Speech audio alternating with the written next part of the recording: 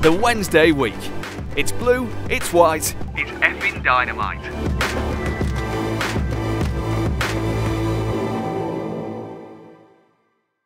I do that with some Kit Kat Chunkies and pretend I'm a dwarf. Put four together. That was the first line I've said on Facebook, so that's fun, isn't it? Ignore the Kit Kat Chunky chat, ladies and gentlemen. Welcome to another special Lockdown Live Wednesday week special. My name's Dan Fudge, and with me I've got Dave, Ben, Ash, Vic, and Steve. And as you can see right down at the bottom there, one of the stars of the 1991 Rumbelows, as it was, League Cup final back then, Mr. John Harkes, ladies and gentlemen. He's here. Our sincerest apologies for coming on quite late. It was Ash's fault. He was taking his beard off. And if you saw it last week, you'll understand why. So, John, how's it going, pal? You all right? Welcome to the show. Yeah, thank you so much. And you can be honest and tell him it was my fault. It was my fault. No, good. Everything's good. Great to be on with you. Certainly, anytime I get an opportunity to kind of go back many, many years ago with the brilliant club of Sheffield Wednesday and the fans and the whole support and the Steel City and everything about it, it's always a welcomed opportunity from my perspective. So happy to be here, and I'm looking forward to doing this once a week. It's going to be great. Mentally, it'll help me get through everything that I'm going through. But no, we're good to go. I'm happy. Amazing. And may I compliment you on your excellent choice of attire. Thank you. And as Dave said offline, I would love to think that you wear this all the time. Oh, it's got the name on the back and everything. Look at that. Have you got one we knew you on? This is the official jersey worn in that game. What? Oh, no way. Of course not. Yeah. See, and they thought I'd gone too far with my flags. You've got the shirt on. You can see it there on the bottom where it says below it. Oh, my. God. Think up God. That's I'm actually, I'm annoyed you've not got it framed. It could still fit in it. Yeah, you can still fit in it. Barely. It makes the guns pop, John. So what we're going to do, we're going to go around the room. Ben, why don't you start us off, pal? Yeah, so let's start right from the beginning, really. You're born in Kearney, New Jersey. Yes. And is that now, I think it's now called Soccer Town, but obviously back then it must have been quite different with football not being, the nation's number one sport. So what was it like growing up as someone who loved football where we are, soccer where you are? Yeah, it was certainly, it was interesting. And when I reflect back to those days, we did, Kearney, New Jersey was interesting. It was a lot of Scottish, English, and Irish immigrants that had come over basically in the 60s, late 60s, early 70s, looking for work. And my mom and dad, my dad's from Dundee, my mom's from Paisley. They didn't know each other, but they had actually met in my hometown at a social, event that night. And it seemed like it was like a little UK, like kind of town community in America at that time. And not a lot of people really experienced that. And where we growing up thought this is normal. Like we got the butcher shops, the fish and chips, which I worked at when I was 14. And, we go changing downstairs at the Scots American Club with our youth clubs. And then in the dungeon, which we called it, you're lucky to get out of there if you were a young team. And we would go, and support all the clubs on that day and all the age groups on that day with youth soccer. And it just became like a normal thing for us. But it wasn't that case across the States. And as you said, soccer has grown tremendously over the years, and we're still growing. It just is that. And I try to paint the picture for a lot of people by saying, I went over to Sheffield, 2 years ago for the 150th anniversary celebration. And, Major League Soccer here is in its 25th year. So if that helps you keep anything in perspective of the history of the game here, there's a lot of history of the game. It it wasn't structured. It wasn't at a professional level for continuous basis on year after year. It was such an inconsistency there. So when we went to look for leadership and everything in the game and what was happening, it was constantly changing that landscape. And so as a young kid, and I was getting exposed and traveling back to Scotland and England and seeing my relatives and family and everything, I grew up like that was normal in every town in the States, but it wasn't. We played football every day. We did five-a-side pickup, quite often hours and hours, a day. And I think that's what helped me grow as a young player and have the passion for the game. Did you ever, so being, in the States, you probably quite ostracized, you know what I mean? You didn't play what they call football. You know what I mean? Did you find yourself involved in that sort of stuff? Yeah, I mean, you do a little bit of everything. Sometimes I did. I tried every sport. I was, I guess I was lucky enough to be athletic enough to kind of play all those different sports. And a lot of them bored me. And, football for me, I could tell when my dad gave me a kit to put on when I was 4, my older brother, Jimmy, who was, he was 6'4", by the way. I was the runt in the group. He put me on the pitch for like 15 minutes and I just grew a love for the game of soccer. I said, that's it. That's what I want to do, at a young age. But I played American football and played hockey. I ice skated as well. I played ice hockey. Baseball for 1 year. I fell asleep during the game as a baseball player. We'll go into that later. I do like cricket, by the way. So yeah, I mean, you try everything like you do, but at the end of the day, it's like, what are you passionate about? What do you love? What do you connect to? And the game of, football, global football is what I really loved. So I'm gonna hand you over to our Scottish contingent, Dave, if you don't mind that. You know what I mean? You're in there. Oh, the full Monty, yeah. Well, yes, well, this is it. I'm the Scottish contingent based on the fact I live not far from Glasgow, but not originally from here. But this is where I am now, John. So apologies for the accent. No, you're all right. You're in the cultural center of the universe. You're okay. So my wife tells me. I don't believe her. You made reference, John, and it's quite interesting that you bring up the fact that the difference between you coming over for Wednesday for the 150th anniversary of soccer and MLS is just to its 25th years. But the US has got this system set up where sport is so fundamental through school and through colleges, universities, and if people have got an aptitude and a skill for it, it is really reinforced. So we fast forward to you, 23-year-old John comes to Sheffield. You'll be exposed to that system of sport being everything. What were your memories and what were your recollections of the young British players coming through? Obviously, sport's been an important part of your life, as it is for a lot of American kids coming through. So how did the young British players coming through at Wednesday compare to what you'd expect from them? Was there the professionalism and the attitude there, or was it a world of difference when you came over and you looked at your background to what their background was? It's actually a great question. I was fortunate enough in Carney to get exposed to a lot of Glasgow Celtic. They were coming over to Carney, New Jersey quite a bit and touring through New Jersey. So we got exposed to the U16 teams, U14s, U19s, the reserves would come over. I played against Paul McStay, Peter Grant, all these players when they were younger.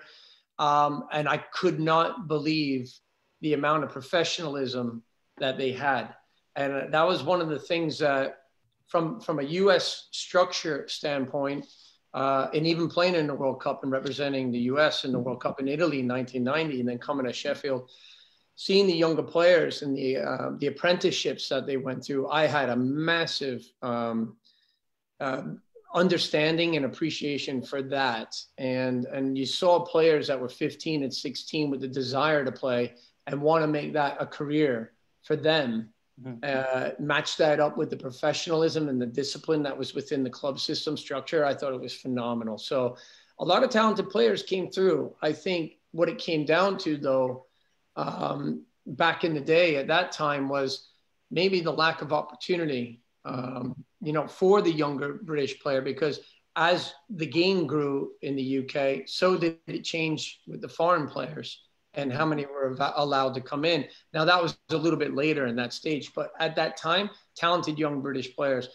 But it's interesting because just like in school and in teaching, you learn through different stages. And it's the same with teaching. You teach the game in different stages. So their methodology of teaching has to change and it has to keep up with the times. And I thought back in that day, there seemed to be one way of teaching the British player. And it was like, get stuck in, make sure you stick your passes.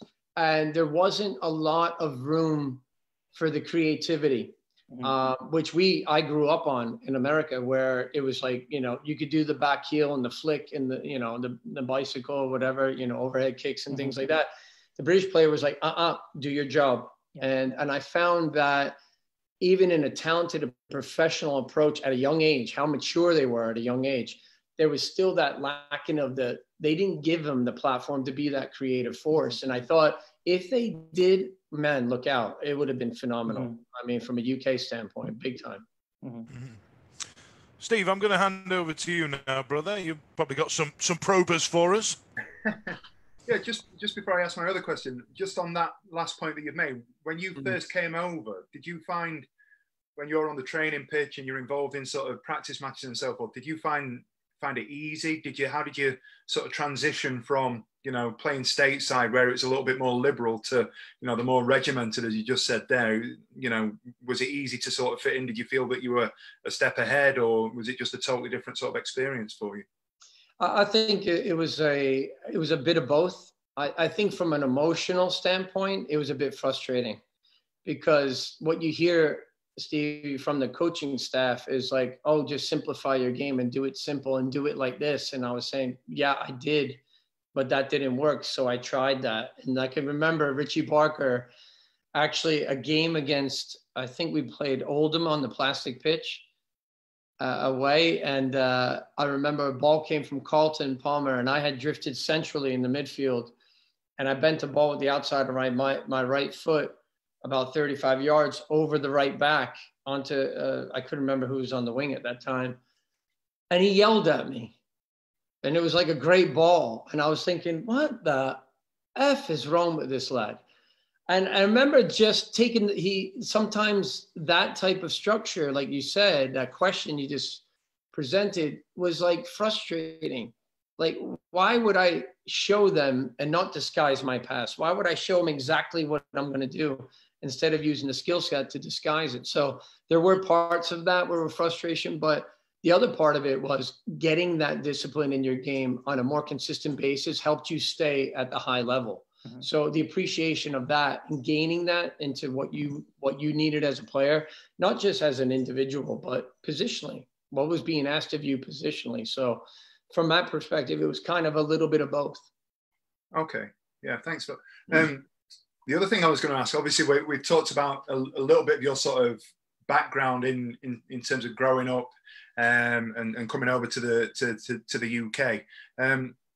Talk to me a little bit about getting from the States into our footballing system.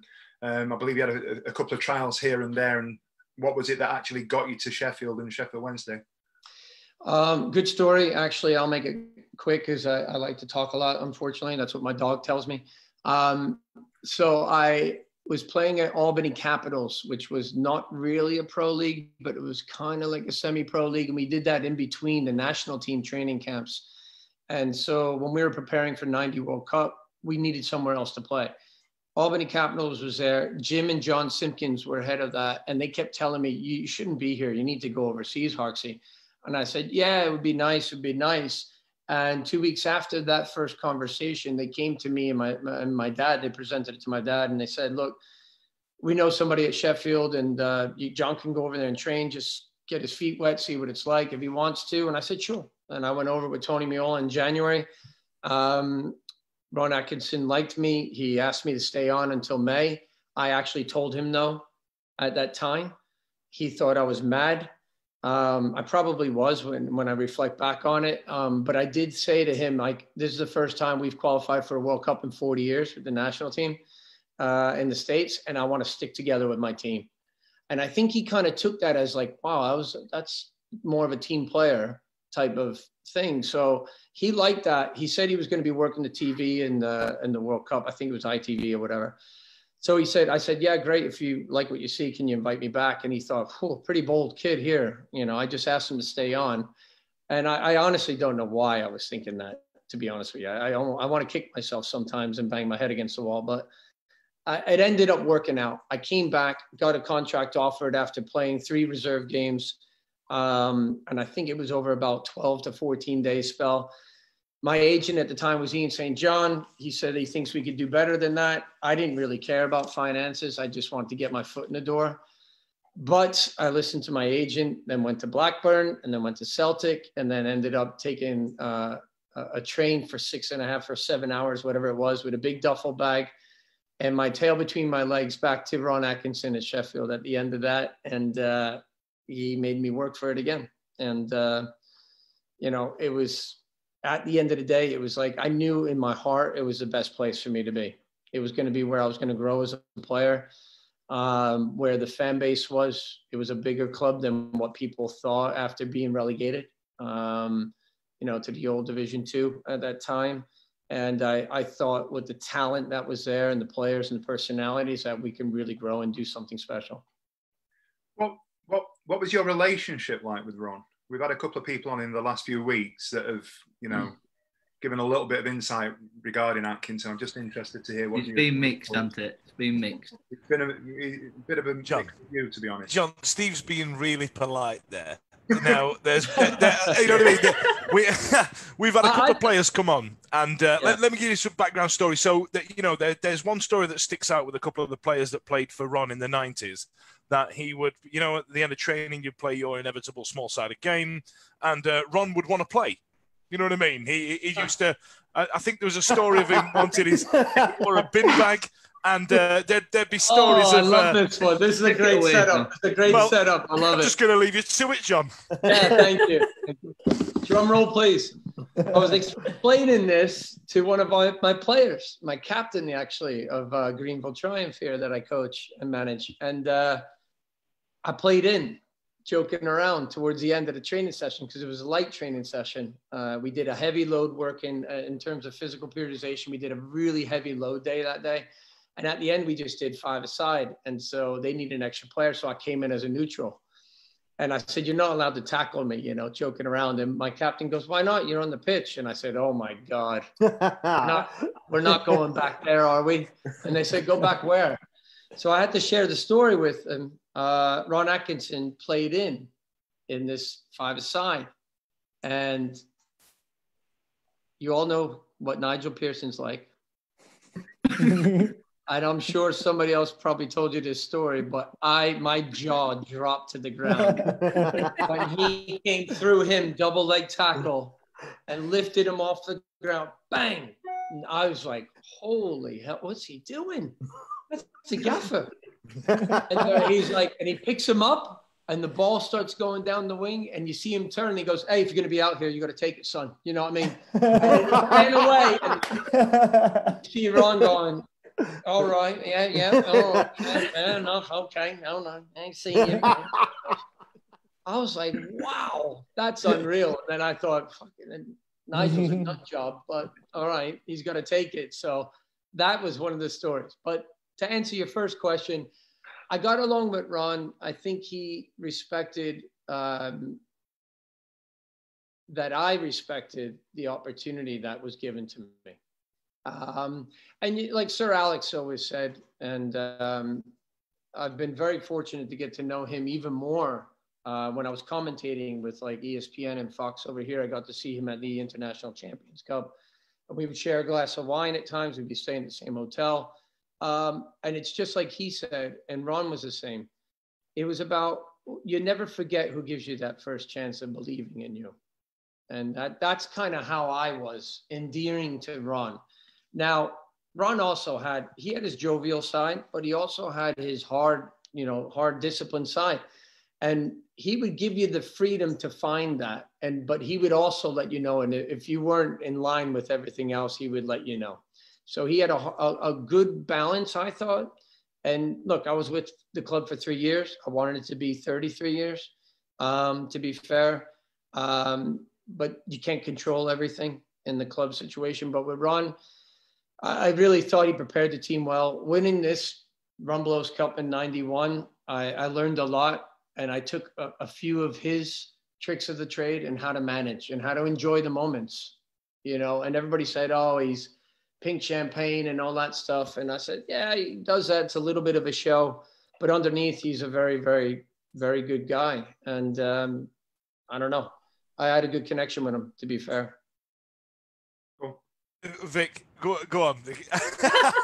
I'm still reeling from the Nigel Pearson story. Like, I tell you what it was, John. Tackle, by the way.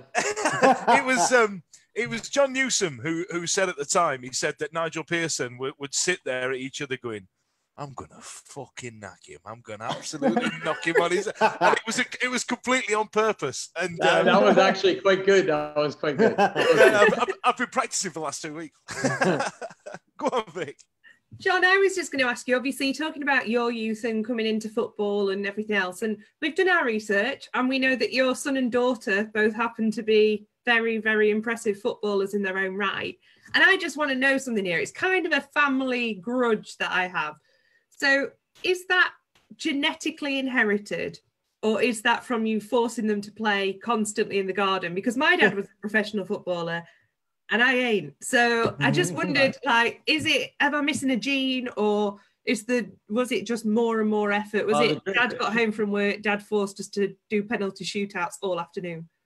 No, it was never forced. My wife played as well. She played at the same university I went to, and then she played both semi-pro in the US as well as playing at Wednesday Ladies, and she played at what was it, Ilkeston, I think it was, Rangers. And wow, but that was interesting back in the day. But yeah, it was never forced. You know, all three of my kids play. I have two daughters. My youngest one, Lily, she's 20. She's at Elon University playing. She's a good holding number 6. Very, very unbelievable passer of the ball. And Lauren, and yeah, she played at Clemson, which is not about half an hour from here. And Ian, yeah, of course, at Dundee United, and enjoying his football there. We never forced him, Vic. It was never that. And I think we always kind of, as young parents, you always kind of think, oh, wouldn't it be great if all my kids can play and they can do what mom and dad did and stuff like that. But I think it got to a stage where Ian was probably, I want to say 6 years old. And he was a good footballer, a good little footballer, always technically clean, very, very good technique. But it was funny with Cindy, she had less patience than I did, where she was like, hey, he's got to really get after the game. Let's go. He's got to show the desire. And I said, he's 6. Down. But later it was interesting because they just gravitated. It was on the telly. We would all have fun watching games and breaking down games, but it was never like a chore for them. I never said you need to do this today in the garden, or you better get your touches. I never said that. I just said the ball's there if you want it. Ian always went out. Always went outside. It's genetic then. It's genetic. So technically I need to have a word with my mum, because... Well, there is a book as well, the gene code. There's a gene code book you can look at as well. And that. So we might have to have further discussions, Vic, on another Zoom call. Maybe it is. I'm not sure. But I think what we did was we allowed them to have the love for the game and the passion of the game, what we did. Because both my wife and I are very passionate people about the game. But I always said to them, just what Cindy said too, you know, if you're going to be a teacher, be the best teacher you can be. If you're going to be a fireman, be the best fireman. If you're going to be a policewoman, be the best policewoman. Whatever it is, just be passionate about what you do. So that's kind of how we were. Just as a side note then, with your son being at Dundee, do you think you'll ever convince him to move a little bit further south? Oh, I think he's ready. He's waiting for the opportunities. Yeah. It depends on certain, lined up. I think we'd have him at the moment. Certain coaches in leadership and of clubs, you know, and what their interest is. So, yeah, I mean, he's enjoying it. Just signed another 2-year deal. Obviously, getting promoted to the Premiership in Scotland is good, and getting to play against Celtic and Aberdeen and Rangers, and it's fantastic. You know, it's just so many great history in the game there. Yeah, I mean, there's been conversations. People have asked me. There's been different agents overseas that have asked me if he would be interested in coming to the championship at some point and proving himself. And we might be in League One though. Huh? Does he fancy League One? I mean, away at Accrington might be nice. I don't know. Accrington Stanley. That's all. Yeah. Who are they? No, I don't think he would. But I think it's funny because even managing, you try to manage the players, and you have to have a connection individually to them to see what their goals are and desires and where they want to be. And so how are you going to get there? And Ian's always a player that has been more of a late bloomer, but he's also had the desire and passion to fight through and get through adversity to prove who he is and what he's all about. And so we'll see. He's on part of a journey now. You never know where football's going to take you. Oh, well, I'll take that on a beautiful segue there, John. So this is going to take you back a few years, and obviously you're dressed in the right attire. So as we all know that Wembley's the home of football. So as an American, what was it like walking out in front of, 80,000 fans in a cup final for obviously the best team in the world? So yeah, just the atmosphere. I mean, for all of us, we'd love to put the shirt on for Wednesday, but obviously in a cup final, that would be a very rare occasion. So yeah, what was it like for yourself, the cup final, walking out? I think, well, actually, to take off of what you just said, Ash, I think putting the jersey on, number one, putting the kit on is the biggest feeling of pride. When you get called upon to represent your club, it's brilliant. When you represent your nation as well, it's brilliant, but it's different. And the moments that you take in football, I consider myself extremely lucky, extremely fortunate that I had those experiences. But the walking out, I don't know if I can actually express the words how that feels. It's realizing you're actually walking through your own dream, to be honest with you. And it's the hardest. Oh, Dan, keep him in, Dan. Keep him in. It's hard to separate it and realize that this is reality and that you are actually standing in the tunnel behind those Wizard of Oz doors that close behind you at Wembley, and that you're getting an opportunity to walk on this hallowed history part of English football. And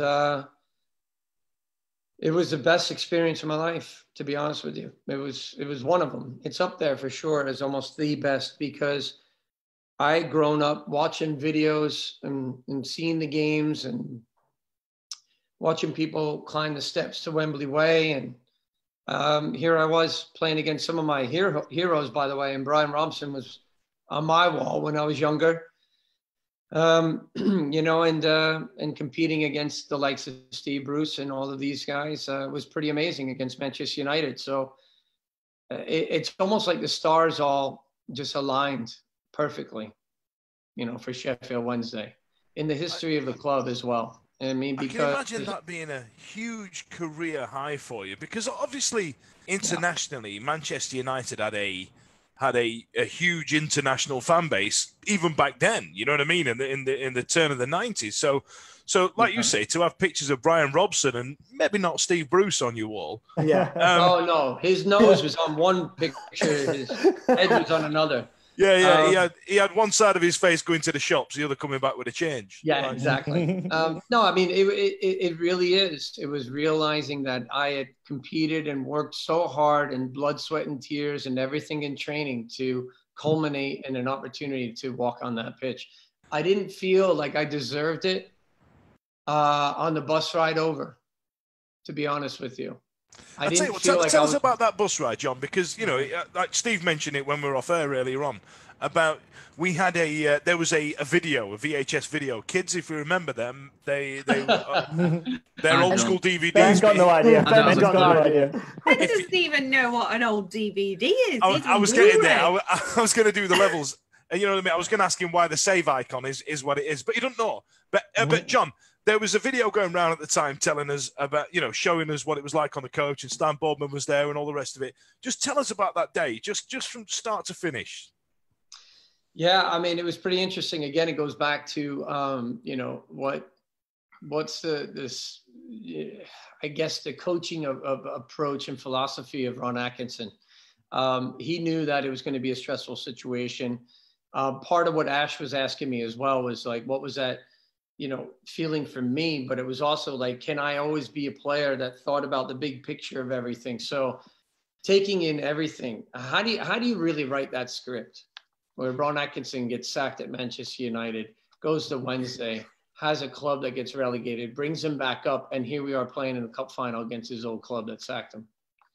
I mean, honestly, that is just ridiculous. It's absolutely ridiculous. In that interim, got kicked up in the air by Nigel Pearson as well. Yes, exactly, and recovered. He still was able to chase a squirrel across at Hyde Park in the preparations. But it was the bus ride. I mean, I think there was tension. I think there was pressure. Ron did a good job building up to that day and that bus ride coming in. He planned every moment. He planned every training session exactly how he wanted it, because you could tell his experience. He was drawing from that experience, and his leadership was coming through. To be fair, we were just puppets for him on the day. And if we carried out our mission, then we were going to be successful. Well, he believed we were going to beat him. He really did. That bus ride, Stan, I couldn't understand a word he was saying sometimes. He was such a scouse. But it was great because he kept people light and he kept us laughing and joking around. But at the same time, there was in the back of your mind, there was always that stay focused, stay focused, stay focused. What's our objective today? What do we have to get done? And it was just such a, I think it was a good environment to then what Ash was asking about, getting into that stadium and walking out on that pitch. It was a building process, and it was, you think about it, it was genius. Honestly, 2 nights before the game, we had a little dinner get together, like enjoying ourselves. And I'm thinking, as an American, I'm like, what are we doing? Keep that beer away from me. Don't touch that champagne. Don't even look at me. Everybody else can have fun. Players don't touch anything. But he wanted to make it an occasion. He made it a real occasion. And it wasn't just a game. You get out, you finish the game, win or lose, who cares? You move on. It was enjoy every moment you can. And he really, it was brilliant. I thought it was fantastic. Do you think that, sorry, Dan, do you think that helped the players, him having that mentality? Oh, without a doubt. I mean, to be fair, each one of us has different emotional control and emotional intelligence in situations when you're pressured. And some players have it more than others. In order to get a full team on board to buy in that we're going to go and beat Manchester United at the end of a season we just got promoted. So you're on this little bit of a roller coaster, and the emotional highs and the lows that come with football and everything else. But to be able to get everybody on that bus, everybody in that team, everybody in that dressing room on one page to buy in is an amazing accomplishment. And yes, it helped. Without a doubt, it helped. It helped you to recognize the stressful moments, to be able to you could put them in categories and figure out why am I stressed, but then have a laugh with a John Sheridan, or have a laugh with a Danny Wilson or a Hursty or somebody like that, but then say, okay, here it goes. We're crossing the line now. Now it means business. And just being able to do that has been fantastic. And I thought it was brilliant. It really was. Preparation was excellent. I'd like to take you back now, another career while you're at Wednesday, and just really ask you what you were thinking when you took that touch out your feet at the baseball ground against Derby County and decided to shoot. I don't know. I don't know. I don't know. I think I think that was my 3rd game for Wednesday, and never played right back before. Roland Nielsen, who was my roommate and friend, and who was a great player to look up to and gain advice from, had blown out his knee, as you guys know, the history there, and gave me an opportunity to step in. And when the gaffer asked me to play in that position, he was like, "Have you ever played there before?" I said, "Of course I have." And then he walked away. I was like, "Holy, you sure?" It was kind of, it was a guided discovery, to be fair. And without the teammates that I had, and that's what made that team such a tight team. It was a really close team. And some English players don't know how to open up about their emotions. They're really tight. But I think if you ask them now, reflecting back, and I spoke to Kingy about 5 weeks ago, I FaceTimed him out of the blue, and he was shocked, but it was, we were reminiscing about a lot of things. And he was saying how special it was, for that team, the way that they can accept you and who you are once you show them that you're a good footballer. And that night, scoring that goal at Derby, I don't know what I was thinking. I mean, I kind of do in a way, because I was excited to play and I was getting that start and I was getting those opportunities. And when the ball got switched over to me, I remember taking a snapshot up the pitch, just looking quickly before it came. And my first touch was forward out of my feet, big. And then my second touch was even bigger, because I realized it was about 30 yards of space. And I couldn't believe how much space I had coming from the right back position there. And at that point, I didn't know what the F to do with the ball. So I said, why not? Would you encourage your right backs as a coach to do that sort of thing? Oh, I do, actually. Yes, I do. Yes, I do. I encourage all my players to do that. Yes. Because it isn't just an average goalkeeper as well. This has gone past Peter Shilton. Oh, he was crap, man, that guy. Shilton. Had no caps, no experience under him. Nothing. Didn't know what he was doing. I tell you what, John, before I pass over to Dave, I'm just going to interject with a little side question here. Now, when we were there, we went to Marseille to watch England. We went down there during the Euros and before we got tear gas and all the rest of it. It was a good day out.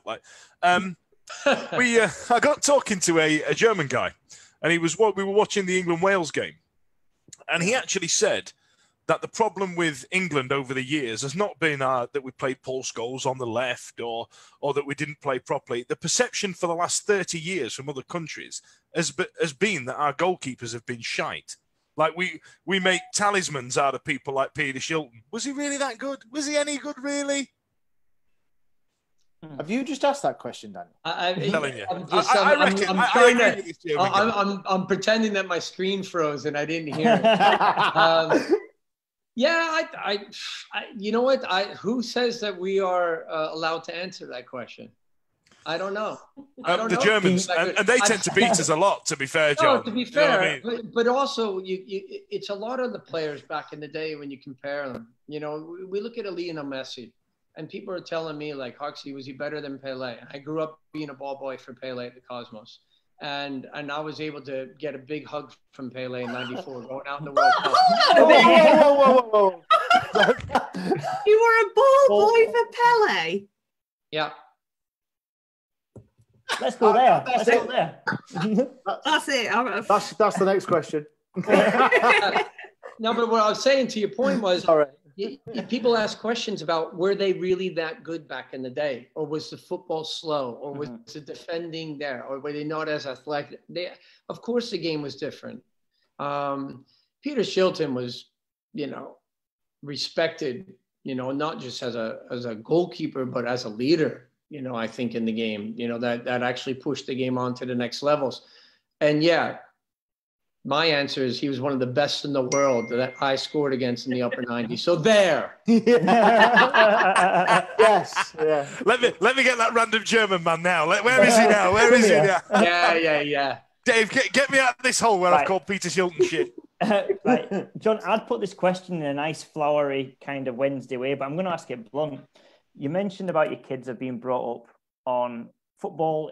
It's always on the telly. They've had a chance to be exposed to it. They've seen it, and that may be where their loves came from it. It's not going to be the same because as you've kind of grown up watching football, you've had your exposure to it, but this is before the Premier League. This is before Sky TV, because not everybody appreciates that football existed before Sky TV. Sky certainly don't believe that's the case. So are we better now with people being able to see football, and if football's getting moved from 3 o'clock kickoffs because the world can see football, because everybody can get exposed to it? Or have we lost something from when you were growing up watching football, where if you wanted it, you'd go and look at it, you weren't overexposed to it? So who had it better growing up, you or your kids? Wow, that's a great question. Yeah, testing those guests here, Dave. I know, I'm a bugger, aren't I? I would tell he's a copper. I would say that our generation growing up had a massive understanding and appreciation of the history of the game.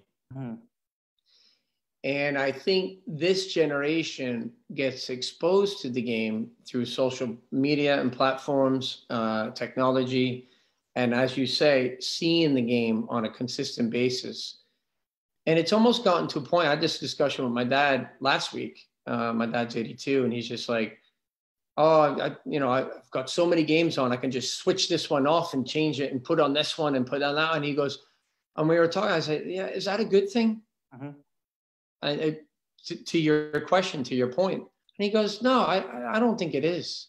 He goes, "I like when it's hard for you to see games, mm-hmm. and you love it more, and it's more exciting when you do, and you feel the passion for it."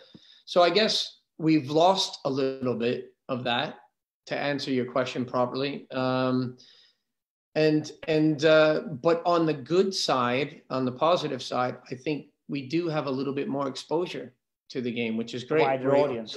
Yeah, yes, exactly. And we're exposed in Serie A, the Bundesliga. You could see Ligue 1 if you needed to in games and on different channels. And so I think it's there for you. Whereas beforehand, it was hard. My dad was listening to my games on shortwave radio. Mm-hmm. So does that keep it in perspective? Yes, Absolutely. I'm 190 years old, so screw you. Listen up, wireless. Before I go to Vic, we've had a couple of questions from some guys on Facebook, and some of these questions are actually really good. Have we asked about the Wembley goal against the Blades? No, we haven't. We've not touched on that at all. And another one, John, just to get you going. Do you think you'll ever fancy the Wednesday manager's job one day? Ooh. The first part of the question was which goal against the Blades? Have you asked about the Wembley goal against the Blades? I don't know. I don't know which one that is. Is that Chris Bartles? Yeah, I guess it was. Maybe. You were there for it, but the second one about being Sheffield Wednesday coach, manager, head coach, whatever they want to call it. I mean, bear in mind, John, we quite like you.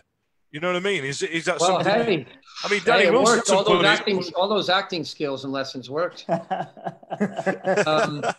would say this in terms of managing. I'm willing to accept opportunities to manage if I feel that I'm going to be challenged in the right way and I'm going to grow as a manager. Oh, it'll be. Oh, you'll be challenged. By the way, I've watched the last 3 games. Oh, You've not. I've gone in and out. I would say this. Look, it's right. I mean, if you get opportunities and you get asked, to be considered for jobs, yeah, I'd be certainly open to that. I think it would be great. I'm still a young manager as a head coach, and we call a head coach here, the manager overseas, but I'm also a sporting director here. I've built 2 clubs from the ground up in this country over the last 4 years. I love doing that. I love growing the game that way and giving opportunities in different platforms. And I'm trying to grow the game in this country. Stay there. Keep doing that. Just for the time being. And like I said, we quite like you right now. You know what I mean? Danny Wilson chucked his knackers on the chopping block. He went to shit. Honest. Carry on doing what you're doing. Well, we could do with some help with the academy and growing the game there. Can you not just bring your boots? Like, Yeah, but I'd be afraid that Nigel Pearson would be on the sideline. He'd take me out in a heartbeat. Fair enough. Vic, take us into your bit, because this is my favourite bit. I enjoyed this bit. Well, am I meant to be doing my quick fire? You never told me. Well, no, you had a question first, didn't you? Yeah. Oh, God. Oh, You've thrown me now. Happens all the time. It's my boy's good looks, John. I need to find my questions. Just bear with me. Someone else ask him the one about. Right, all right. So I'm gonna touch on Vic's question now, because we're so prepared for this, John. So Vic had a question earlier on that she'd quite like to ask. You touched upon it earlier on about FaceTiming Kingy. Are you still in touch with any of the legends from that squad? Oh yeah, that was it. I am actually, yeah. Touch base. I was always close to Wadler. Chris and I kind of connected right away when he came to the club. I'm still briefly in touch with guys like Colin Palmer and Hursty. Sheridan is a little bit of a hermit crab, so it's hard to get a hold of him once in a while. I think he's just got a new job yesterday, Ireland, didn't he? Yeah. I think he's got a job in Ireland, yeah. Yeah, just got himself a job. He's in Ireland now, if you want to get hold of him. Obviously, I'll track him down for you, pal. Is he really? Yeah. Waterford. Are you taking the piss out of me here? No, that's true. That is the most organised random wind-up ever. If we're all saying, yeah, it's a Waterford manager. Yeah, of course he is. What a great group you are. How have you done it? I haven't seen that. Has that been? Yesterday. Literally today. Text him, say, "Oi, what's happening here? Give me a job." Oi, Chris Packett, what you doing? That's another exclusive announcement. Chris Packett, hey. That's all he did all the time. That's great. He's I'm glad, because when I was visiting over there, he was who was he with? Oldham at the time. Then he went to Fleetwood briefly. So who's he with in Ireland? Waterford FC, I think. Did he really? Okay. That's great. Good for him. Pre-season friendly for you, right there. There you go. Yeah, he's too afraid to play me, though.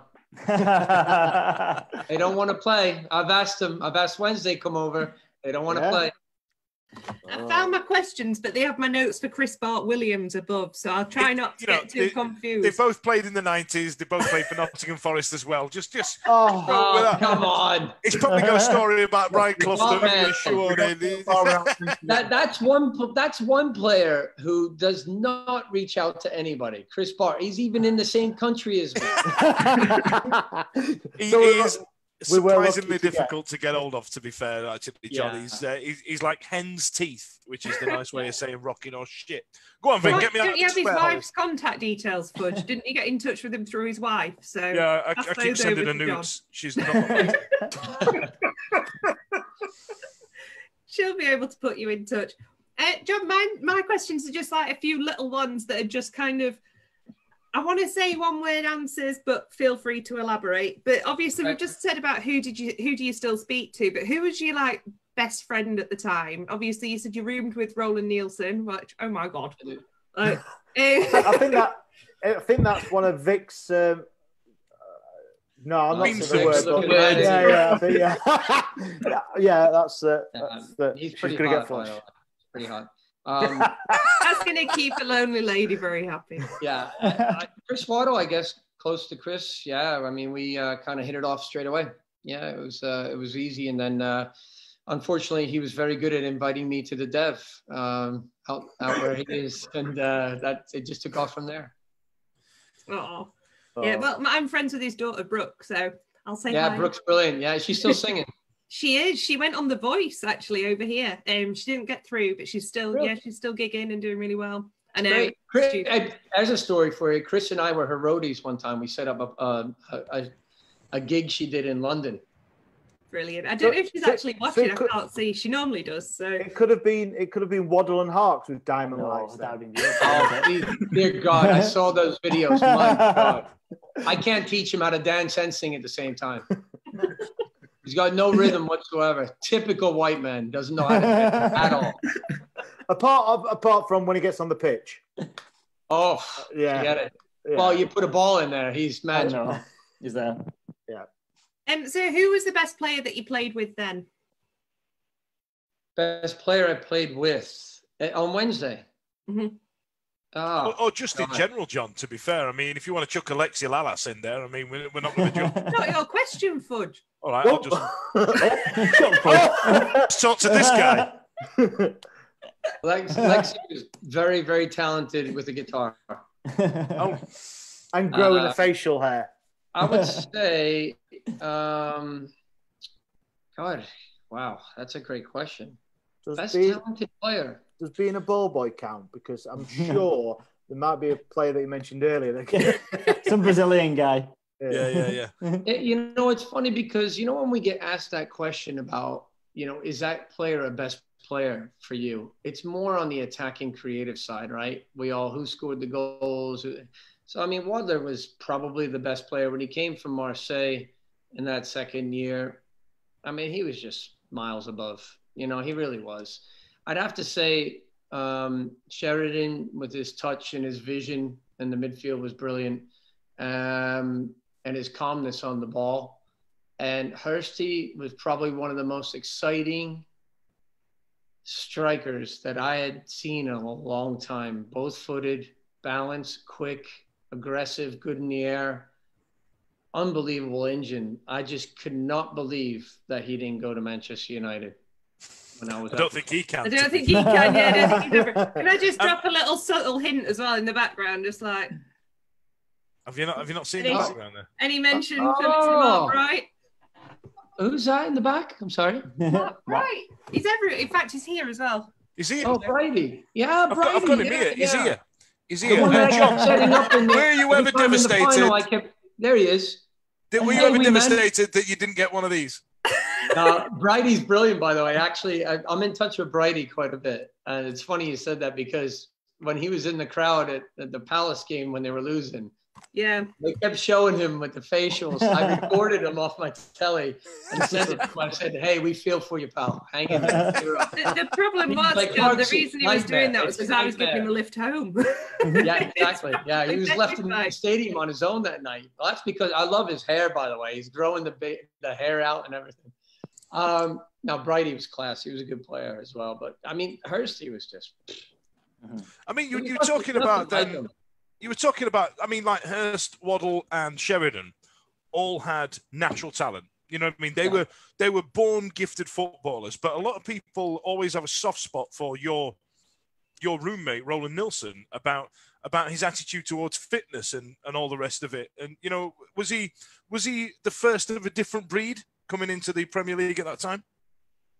Oh, yeah. In terms of his fitness and focus and dedication, yeah. I mean, it was just his demeanor, the way he carried himself. I mean, he was very soft-spoken. You know, when he gave you his opinion and views on something, it's kind of like everybody just stopped in the room, you know, the way he spoke. And yeah, he was quality. Yeah, really, really, really quality player.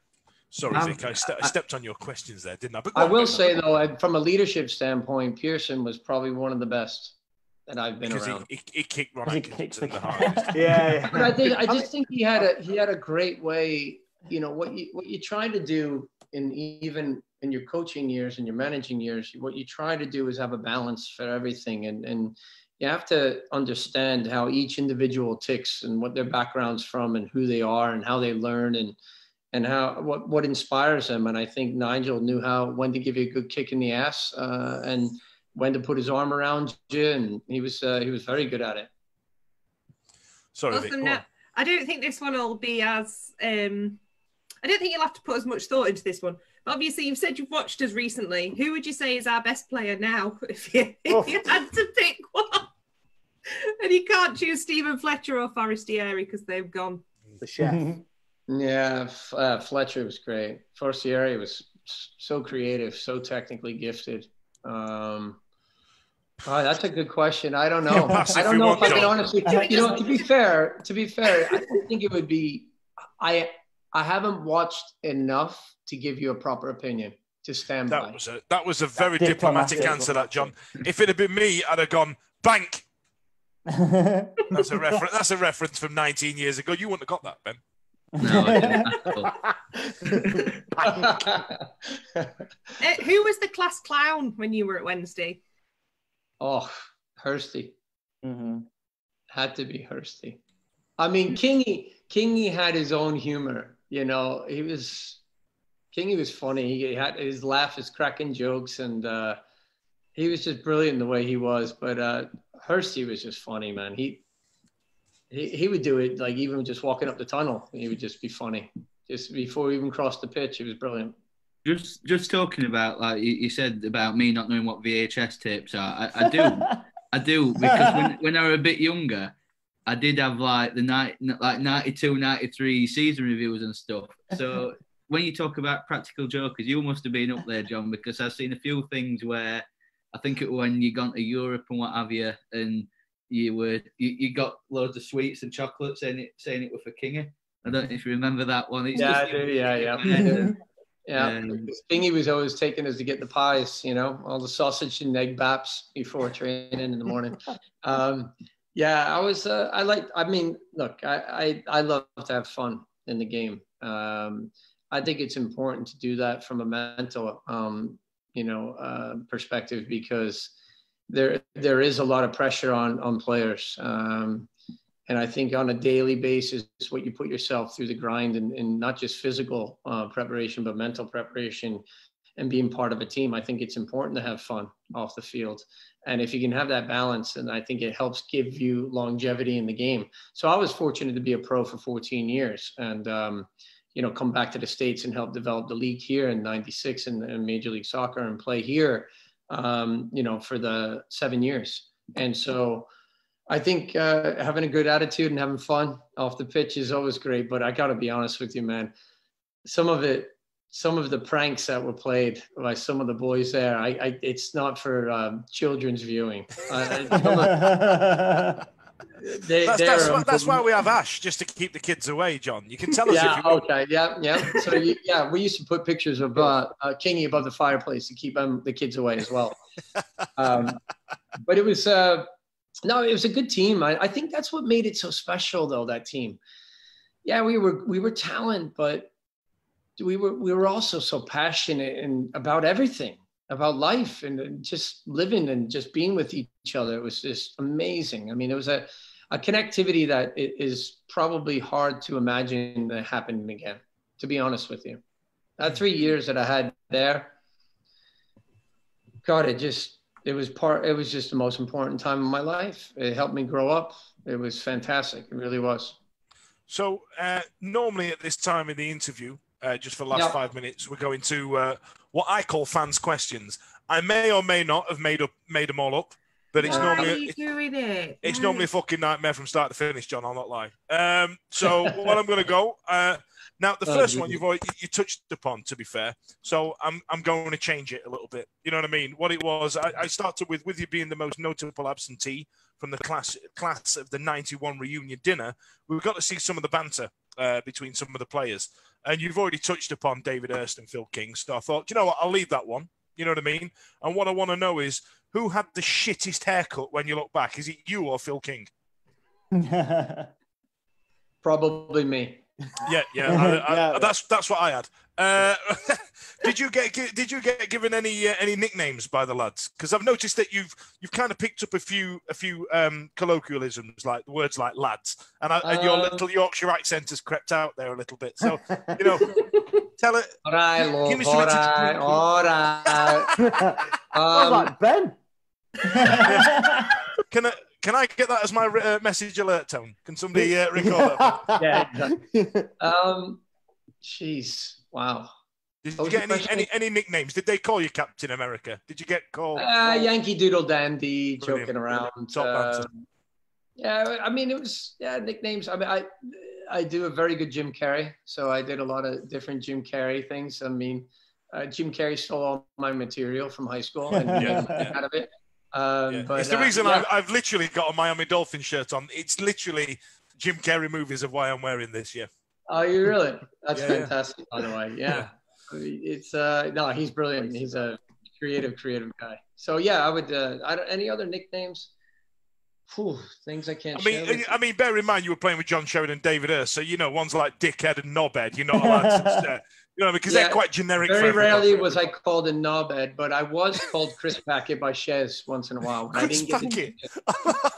I want to ask some people about that. Like, I'm gonna carry that forward, like the Nigel Pearson story. Did you get called a Chris Packet? We'll get back to you on that. Yeah, I'll come back with that one. Another one here. Were you ever secretly jealous of the way that the MLS used to take penalties? Would I? What? Secretly what? Yeah, so I don't know if you remember halfway line dribble thing. Oh, it was awful. Yeah, so instead of taking a PK, the shootout. They used to dribble it from the halfway line in the Yeah, that's what they did. That's what they did in the North American Soccer League when Pele was playing, and I was a ball boy. So they would do 35 yards out, 5-second rule, and the big clock, and they do it in the corner. And we did it here for the first year or two. It was shocking. Yeah. Some of the videos are brilliant on YouTube. Oh, I love them. They're great.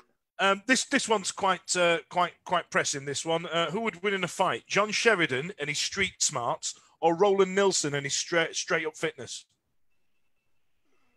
Oh, wow. Yeah, I know, right? I know. Like, there'd be a lot of blood. There'd definitely be a lot of bleeding. I really had to think about that one because I feel that I would say Roland Nilsson. I'd say Roland Nilsson.